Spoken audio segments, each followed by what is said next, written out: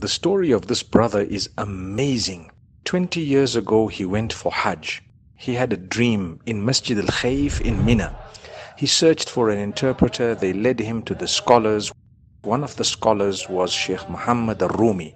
So when Sheikh Muhammad al-Rumi heard the dream of this brother, he interpreted it by telling him that one day you will make Tawaf of the Kaaba all alone, meaning the circumambulation of the house of Allah all alone.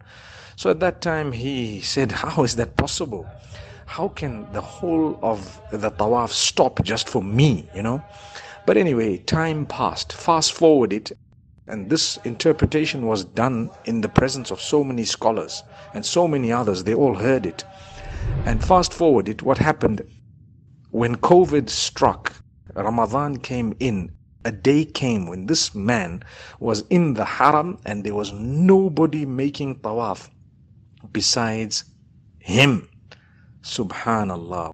One of his friends called Sheikh Ahmed Al-Khudair has actually narrated this and said, this is a friend of mine and this is what happened to him. He saw this dream we know about, and here he is 20 years later.